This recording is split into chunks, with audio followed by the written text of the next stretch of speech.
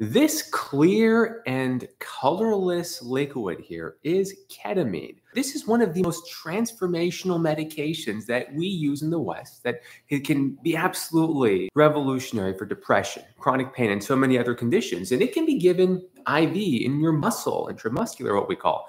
It can be given as a nasal spray or orally under the tongue or next to the cheek. But despite how effective ketamine is, patients are purposely withheld information about which is the most effective way of getting ketamine to treat the underlying root causes of depression, anxiety, and so many other conditions. So you are going to learn which is the most effective way based on medical facts, what might be the most effective way for you or a loved one if you're struggling with depression or chronic pain or any of the other conditions I mentioned, and why doctors and nurses and medical clinics purposely withhold this valuable information for patients in the operating room, in anesthesia and surgery, where ketamine was first developed as an anesthetic medication. You'll note that it was not given orally. Ketamine was not given as a spray. Ketamine was, and to this day still is, given primarily IV. And why is that? Have you gotten ketamine IV in surgery or in a ketamine clinic? Let me know below. I really want to hear your experience so that you can also share with others along your journey to help empower them. But when we want to give patients the most titrated specific dose of the medication in the safest way, we always give it IV in the operating room. And it's no surprise that IV ketamine is indeed the most powerful and effective way by nearly every study out there for addressing depression or chronic pain or other conditions as rapidly and as reproducibly as possible. Why is that? What does it look like? Actually, we put this clear liquid, it actually says for IV, or it can be used as a muscular injection, which we'll talk about in a minute. And we put it in a syringe, we dilute it, and we connect it in this tubing into a patient's vein. That lets us titrate very specifically the amount of ketamine that a patient gets with 100% bioavailability. Bioavailability is the percentage of the medication that is going into your body that actually gets absorbed and reaches the target site of your body.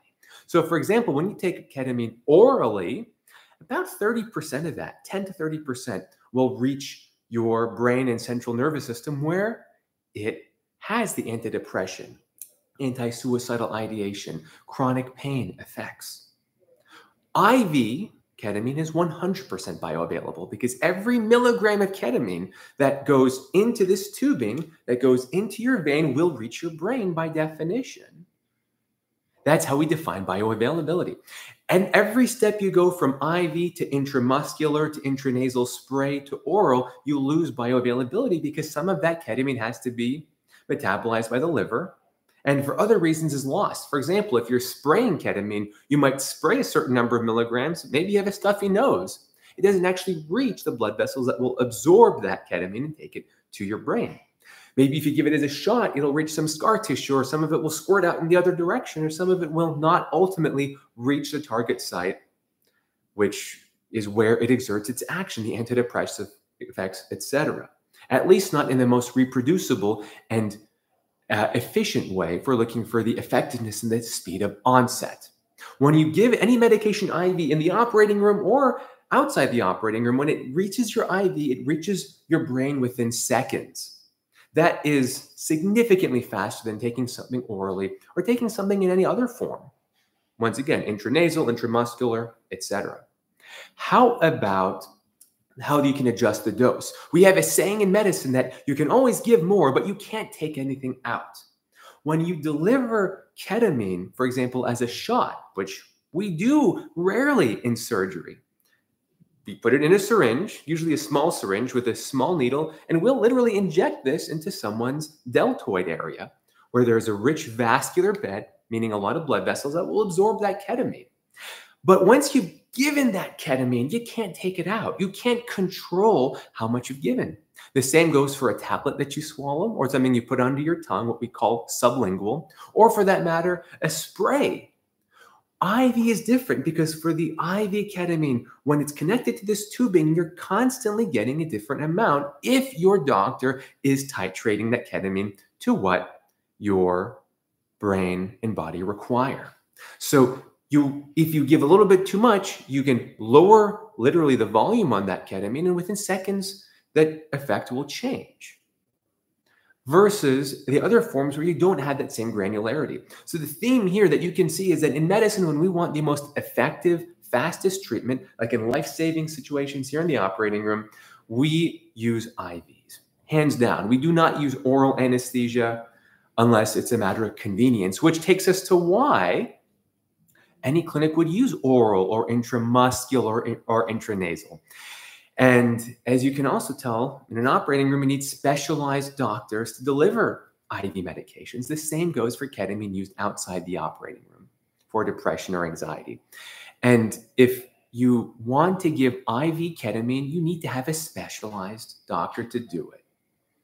And if you are now recognizing that this all comes down to money at the end of the day, you are correct, because it is much cheaper to give ketamine orally, to give it intramuscularly or as a spray. You don't need the same level of monitoring with vitals monitors or an anesthesiologist or an emergency room doctor. Those are the two doctors that give IV ketamine the most, more than any other doctor. If you don't have that level of specialized doctor, you cannot safely give IV ketamine, even though it might be the most effective form of ketamine for that patient.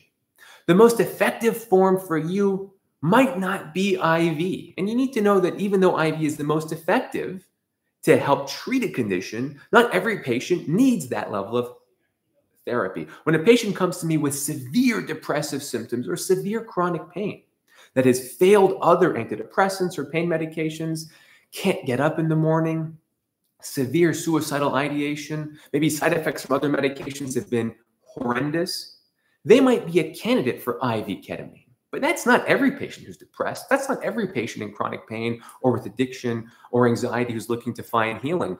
You have to find the right treatment, of course, for the right patient. But unfortunately, in the San Francisco Bay Area where I practice, there are numerous providers that will push the type of ketamine that they are comfortable giving. And this is the problem when it comes down to patients not getting the care that they deserve, especially vulnerable patients who have been struggling for months or years to find healing from their underlying conditions.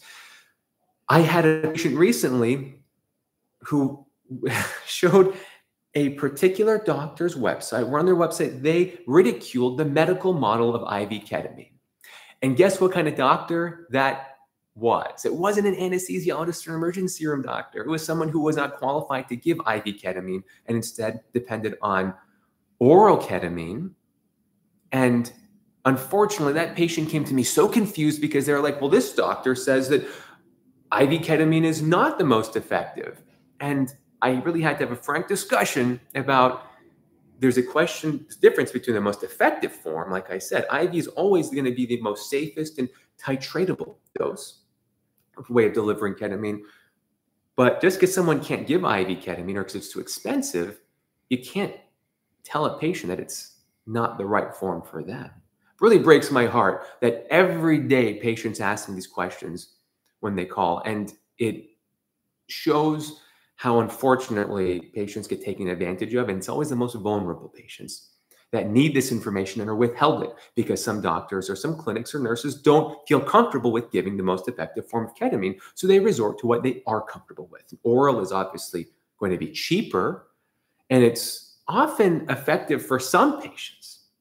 You need to know your patient, and you need to know what is the right treatment for that patient. You can't just make fun of what they call a medical model, which sometimes happens. I will say IV ketamine can happen in sterile medical environments like this operating room, and that's not appropriate either. It has to be a caring, compassionate, healing space because the environment influences what the ketamine does to your body, regardless of those forms. Now, one other really important thing that you need to know is that the dose of ketamine depends heavily on the patient that you're trying to treat. There are guidelines for every form of ketamine, whether it's intranasal or oral or intramuscular, et cetera. But I've learned over hundreds and hundreds of ketamine infusions that it is rarely, if ever, one dose that fits every patient. And I have found myself using doses of ketamine that vary drastically from the 0.5 milligrams per kilogram per hour, which is what typically people describe in the literature, up to more than double that, even more than double that sometimes, depending on various factors, especially if we're treating conditions like chronic pain that might require significantly higher doses.